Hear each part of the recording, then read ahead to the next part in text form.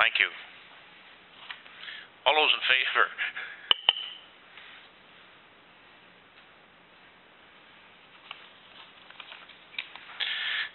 Moved by Charlene Jackson, seconded by Chris Olmsted, be it resolved that the Protective Service Committee of the Township of Whitewater Region receives and files a March 16th OPP billing summary report. All those in favor? Question from Councillor Jackson. Can we, because we have two OPPs, can we identify which one it was? I know I see tonight we have the Renfrew one on the agenda.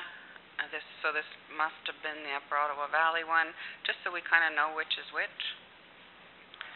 Yeah. So Renfrew's on there again? Well, the one that's on there is Renfrew. Okay, so Renfrew. But we only get one billing from the OPP, and it comes through Renfrew, I understand. This isn't... Well, it's big enough, it should be. Frankly, I don't. The only summaries I have received are from Detachment Commander Colin Slight. So I don't know if there's a separate one that we're supposed to be getting from Upper. Reeve Miller. My understanding was, unless I misunderstood them, that this was coming direct to you too. I get them. I have not been submitting them thinking they were coming in. However, I would like to give you this card, and he will fix everything for you.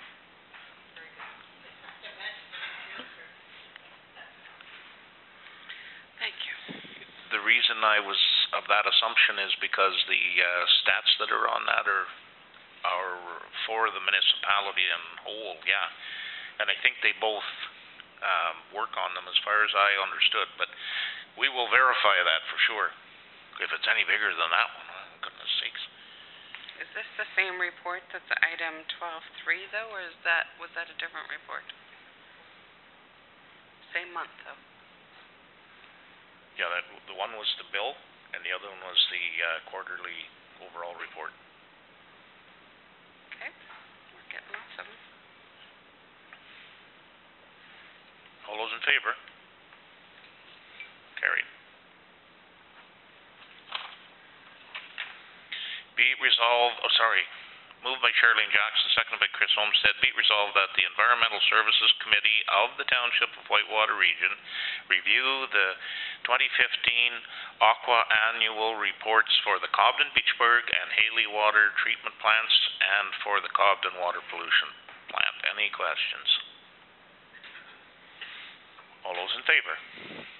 Carried.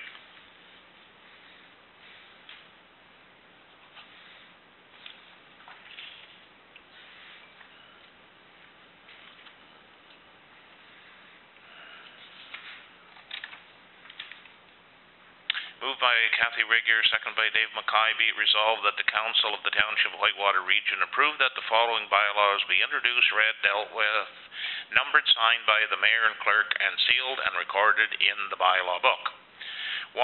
1605-863 Groundwater Monitoring Agreement. 2. 1605-864 Use of the Unopened Road Allowance for Kowalski. Any questions? Councillor McLaughlin. I'm just wondering, I'll direct this to Steve. Do you know anything further update on the wells that were going to be put in? Did you? We're going to sign the agreement, and the wells will be drilled in the very near future this season. One's deep aquifer, one's shallow aquifer. It is in our road allowance. There's lots of room there. It's going to be fenced. I did meet with them at the location and then took them to our plant as well. That's all I can tell you for now. They wouldn't buy one of our plants? No. No. Okay, that's where I was headed. I was hoping it could have been a double whammy. Any further questions? All those in favor? Carried.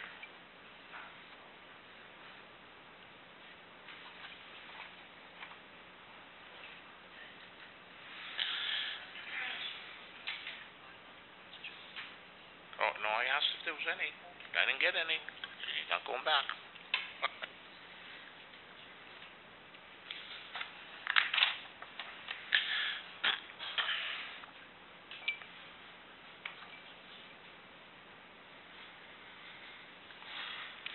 Moved by Dave Mackay, seconded by Kathy Regier. Be it resolved that the Council of the Township of Whitewater Region receives and files correspondence 1 through 5. Any questions?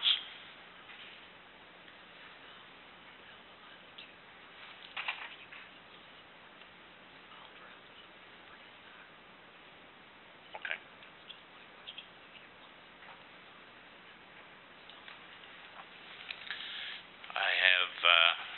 We'll go through them one at a time. Natural gas in Eastern Ontario. Any questions? Number 2, Bill 100, MPP, Yakabuski, page 46. Councillor Olmsted.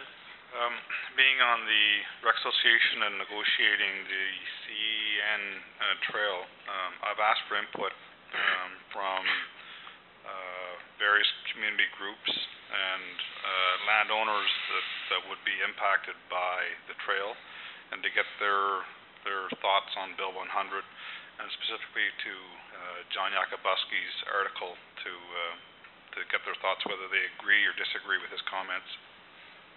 Okay. So hoping to have that back shortly. Okay. It's fairly dangerous situation when people start to make comments and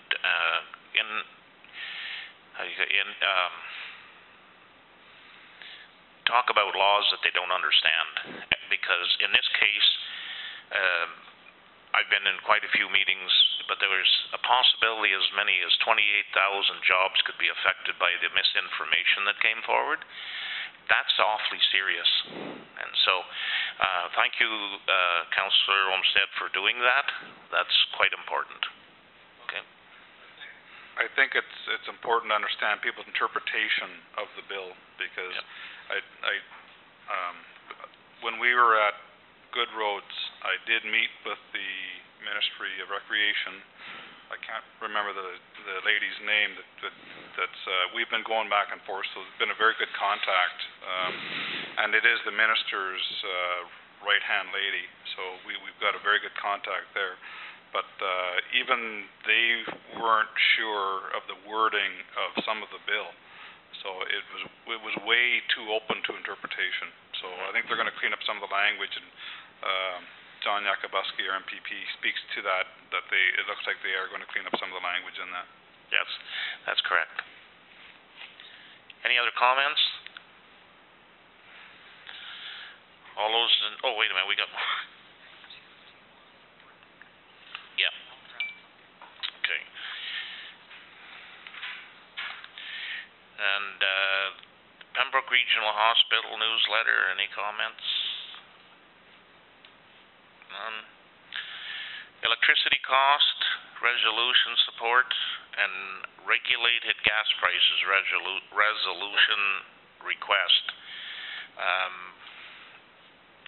You want to ask our CAO to draft a letter in support to bring back to us? Any comments, Councillor McLaughlin? I really don't think we need to have it brought back. I think we should have a letter of support sent to them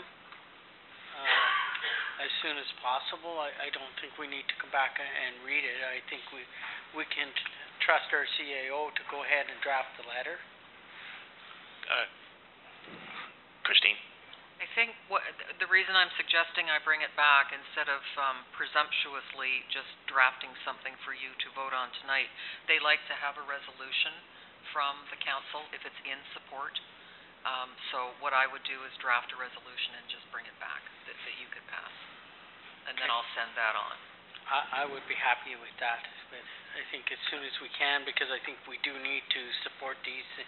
They're quite serious items, in my thoughts anyway, because there's quite a fluctuation, and the price of our hydro is just, our energy is unbelievable. It just keeps going up and up, so we need to do something. So we'll vote it, and have a consensus on that. All those in favor of doing that? Okay, consensus is go for it.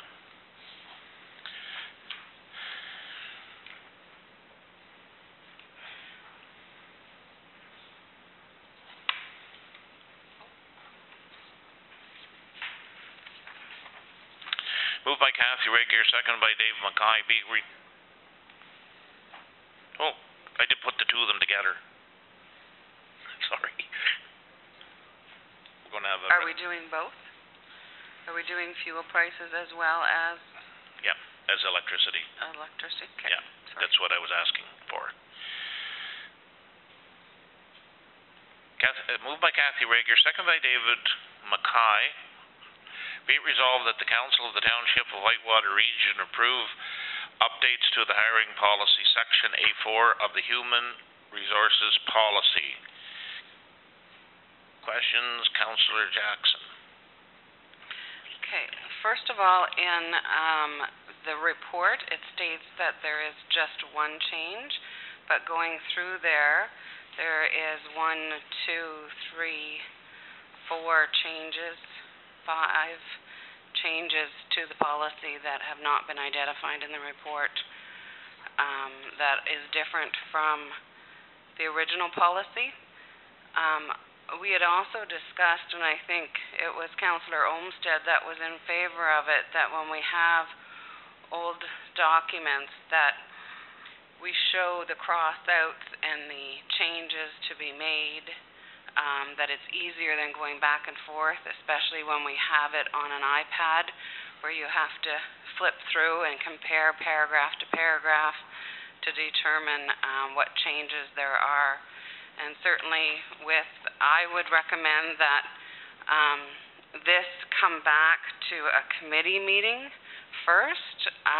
It hasn't been to a committee meeting with regards to these changes, and I think it should come to a committee meeting.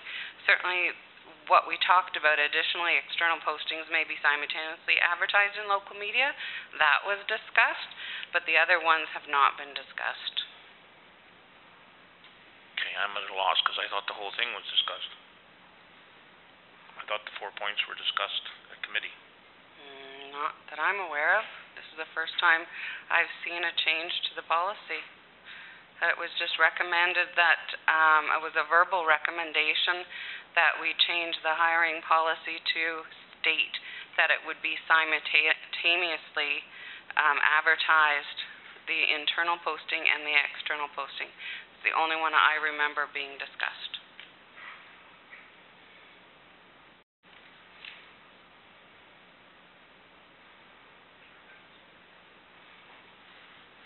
Because that was the question. Do we, do you follow the policy and advertise it first internally with regards to the 2 postings that we posted and then externally? And the recommendation was to come back and change the hiring policy to reflect that. It didn't, recommendation, there's number 2 has changed, number 5 has changed, number 7 has changed. If number 5 is changing, then number 7 has to change. Number 8 has changed, and number 9 is new. Christine?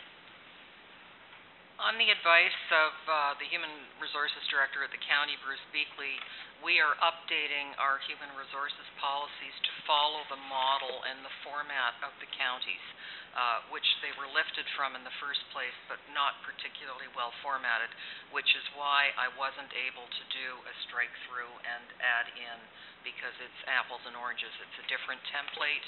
It includes a lot of the language that we never had before that is recommended. Anything that was applicable from the county policy I added in. Certainly I would be happy to schedule it into a committee meeting for June 1st for further discussion. Well, with a show of hands, you wanted to come back.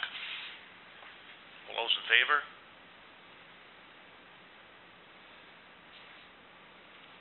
Well, we might as well. In favor of it coming back, all those opposed to it coming back? It should come to a committee meeting first and then come to a council meeting rather than just directly to a council meeting. That's the whole point of having a committee meeting. So, let's,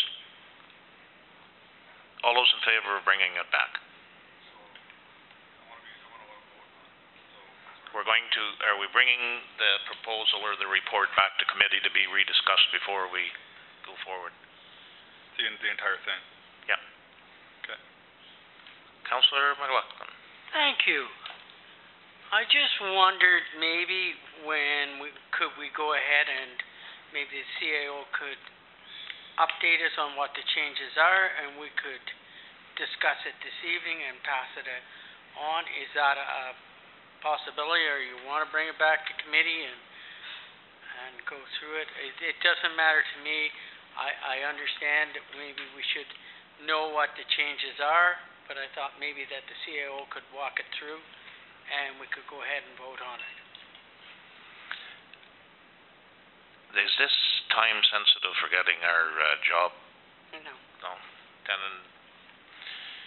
the consensus I just wanted to towards slow bring it down back. the amount of work that's at the committee meetings, that's all. Okay. That's the Well, only it's, reason, but if you want to bring her back, that's perfect. Well, yeah, we'll table this and And if a report could come back identifying all the changes, please. yeah, that we will start from scratch at that. Gotta put a D on that. Right.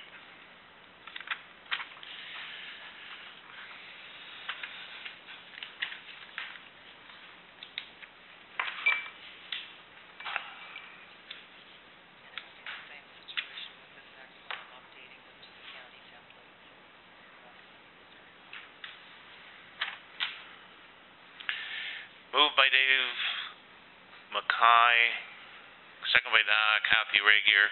Be it resolved that the Council of Township of Whitewater Region approves updates to the hours of work and overtime policy, Section D1 of the Human Resources Policy. Councillor Jackson. I discussed with Christine just earlier before the meeting, and there are several, the one items that she did change, there are several, well, there's a spelling mistake, and then the title of the person isn't correct with the new position moving forward on another one. And there are there's a couple of things that need to be identified as coming out. And the report doesn't necessarily outline what perhaps overall needs to be changed. I don't know that we have arena staff employees, so if she would like to see my comments further, then we can do that. As corporate, usually committee chairs take a look at things before it goes on to the committees, and then we can bring it forward. I don't think it's going to be a problem. It's not going to change the 91 hours at this point. I think we just need to, if we're going to update it, we might as well update it all. That's my point. As of this moment, I tabled it. Thank you.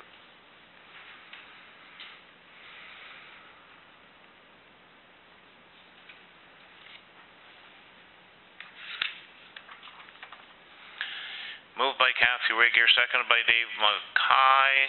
Be it resolved that the Council of Township of Whitewater Region receives and files the 2014-2016 OPP Street Strategic Plan. Any questions? Councillor Olmsted. Just going through this plan and seeing some of the statistics year over year, is there any way to substantiate any of these numbers?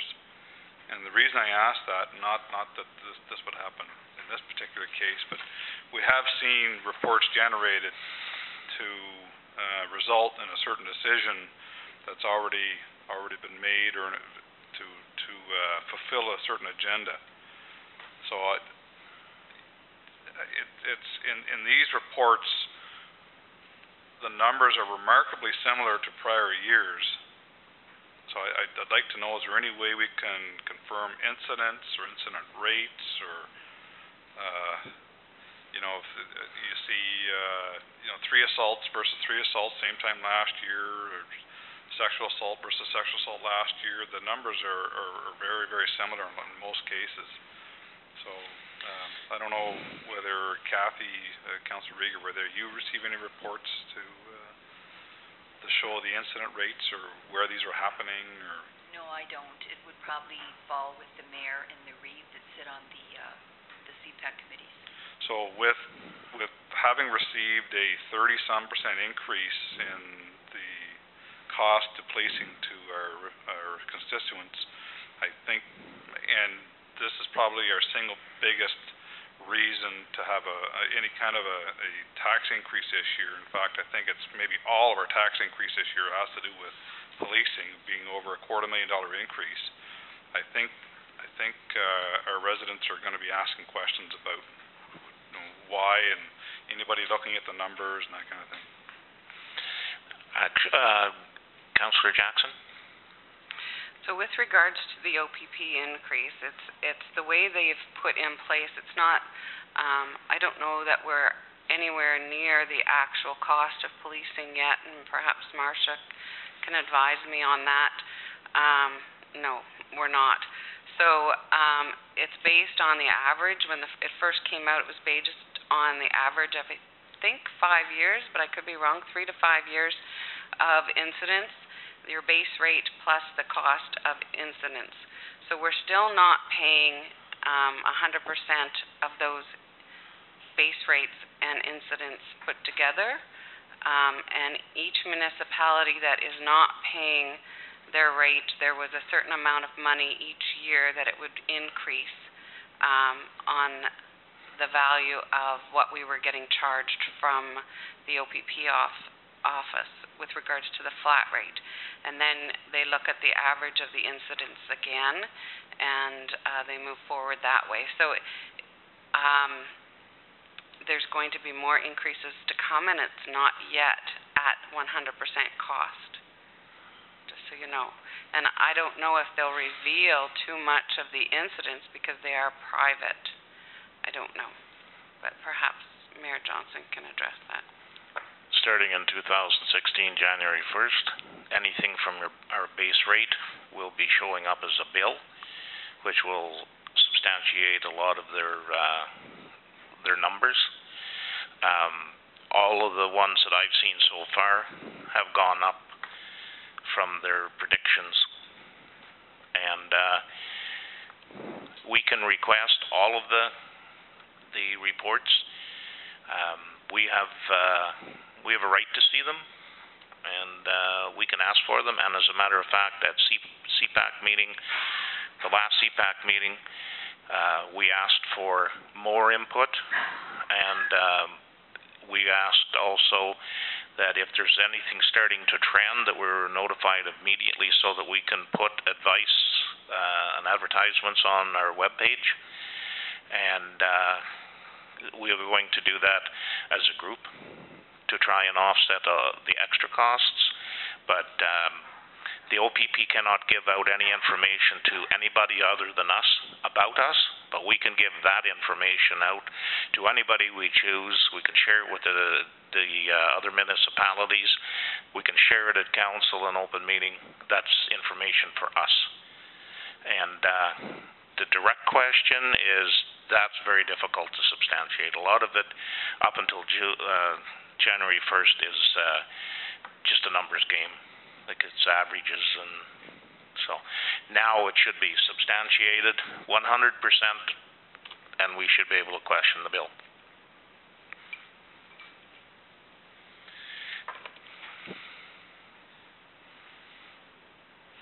Any other questions?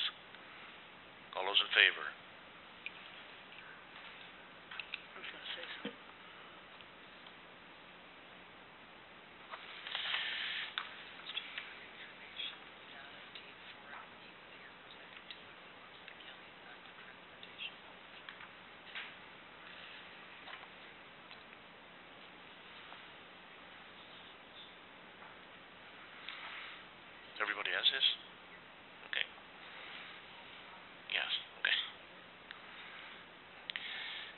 4, county active transportation policy information. Any questions? Councillor Jackson. Are we looking at adopting this? Has Bill taken a look at it, or the CAO taken a look at it to see if it might suit our needs?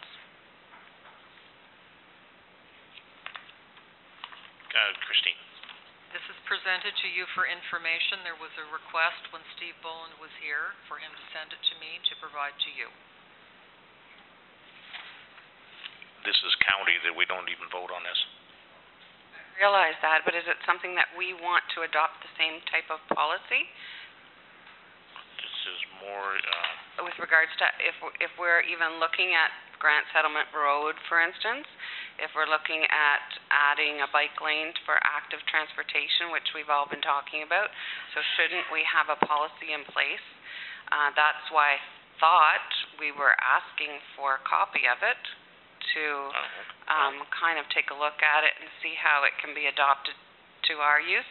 If we're considering it, if we're not considering active transportation, then it doesn't matter. But certainly around the council table, I've heard active transportation with regards to bike lanes, horse lanes, and stuff like that. So that's my question. Christine. And if there's interest, then I'll move that onto a committee agenda. Perhaps the recreation chair might speak to that, give me direction. Does it fall under recreation, or does it fall under public works? It falls under public works. That's what I thought. Okay, well, whatever it is. I brought it forward as I was asked. Tell me if you want it on the agenda. Councillor Olmsted. Councillor, well, I thought he had his hand up and he was doing it on your behalf, Darrell. Thank you, Councillor Olmsted. I appreciate your inquiring with the mayor. I appreciate that. I think it was I that had requested this from Steve Boland, and I don't care which committee, where you bring it or what. I just wanted more information on why, or how we could go about, or if we could even get the county to help us, because I really think that if any road in the whole of Brantford County needs to have a bicycle lane, it's the Grand Settlement Road. Somehow we need to bring this forward. I don't care whether we bring it in discussion or how we do it. I think it needs to be brought forward, because I really feel that it not only help benefit our people in Whitewater Region, I think it would help also. If you look at Grand Settlement, there's a lot of people all over the county that use it, as well as outside the county. So whether it be recreation, which I understand, I can see where Christine is coming from, because bicycle lanes, to me, that's not traffic, but if it's road construction, I don't care where it is brought up, but I think we need to discuss it and see if we can't somehow bring this forward, or get a mandate and maybe have the county help us in some way. And I'm at a loss, because I thought we were just asking him for his justification for what he was doing. Councillor Mackay. I think Darrell's right. I think that road, and maybe we could get some funds from Renfrew County to help build us a bike trail on that road. You read that document, you're not going to get 10 cents. Don't believe it. Yeah, we can bring this one forward. Councillor Olmsted. I'd like to look into the requirements for a county to take over a road.